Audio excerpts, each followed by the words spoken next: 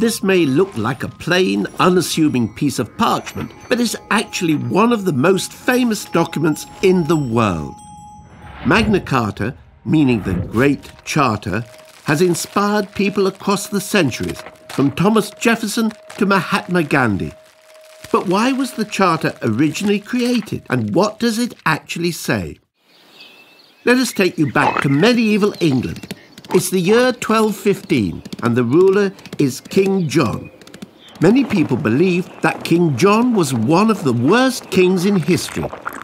He imprisoned his former wife, he starved his opponents to death, he allegedly murdered his own nephew, and pulled the beards of the Irish chiefs. King John had imposed heavy taxes on his barons in order to pay for his expensive foreign wars. If they refused to pay, he punished them severely or seized their property. The barons demanded that King John obey the law. When he refused, they captured London and John was forced to negotiate. The two sides met at Runnymede in June 1215. The result of the negotiations was written down by the king's clerks into the document we know as Magna Carta. Although most of the Charter's clauses dealt with medieval rights and customs, Magna Carta has become a powerful symbol of liberty around the world. The most famous clause, which is still part of the law today, for the first time gave all free men the right to justice and a fair trial. No man shall be arrested or imprisoned except by the judgment of their equals and by the law of the land. To no one will we sell. However, this clause was not as liberal as it sounds. The Charter only applied to free men. The vast majority of people in 1215 were unfree peasants who were ruled over by their landowners. And although Magna Carta was intended to create peace between King John and his rebellious barons, England was plunged into civil war after the Pope declared the Charter invalid. When King John died of dysentery in 1216, 9-year-old Henry III took to the throne.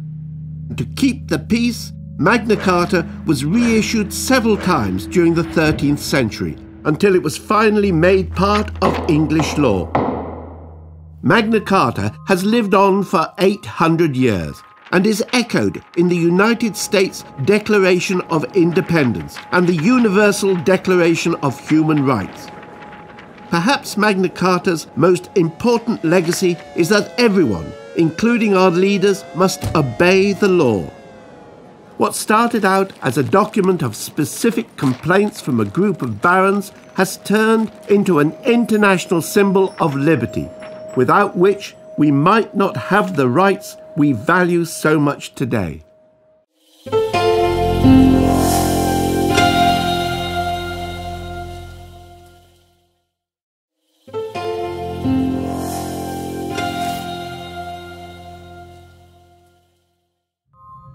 This is the story of an 800-year-old medieval document known as Magna Carta, or the Great Charter. It's one of the most famous documents in the world. But how did this old piece of parchment become such a powerful symbol of our rights and freedoms? Magna Carta was granted in 1215 and established for the first time that everyone, even the king, had to obey the law. When Magna Carta was printed for the first time, it became the first law that all English lawyers studied. But many people didn't realise its significance. Shakespeare wrote a play about King John in which he failed to mention Magna Carta. In the 1600s, English lawyers used Magna Carta to challenge King Charles I.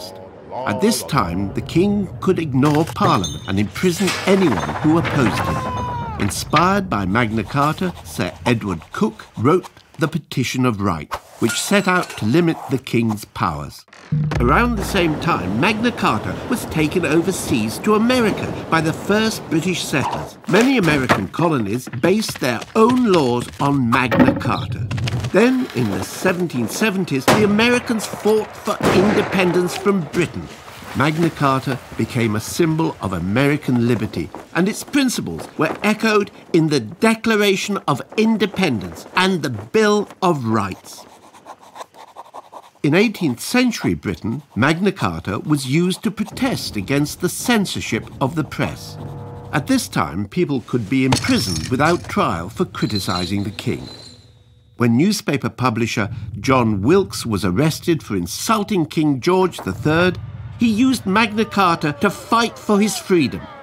He claimed that ancient English liberties were under threat. Wilkes's campaign showed Magna Carta on everything from posters to teapots. You could say that Magna Carta went viral. In the 1800s, very few people had the right to vote in Britain. A nationwide movement of working people known as the Chartists, inspired by Magna Carta, created a People's Charter to fight for all men to have the vote. Then, in the early 1900s, the suffragettes used Magna Carta to argue that all women should have the right to vote too. Increasingly, people across the empire argued for rights equal to those of British citizens. Gandhi fought successfully for greater freedom of Indian settlers in South Africa.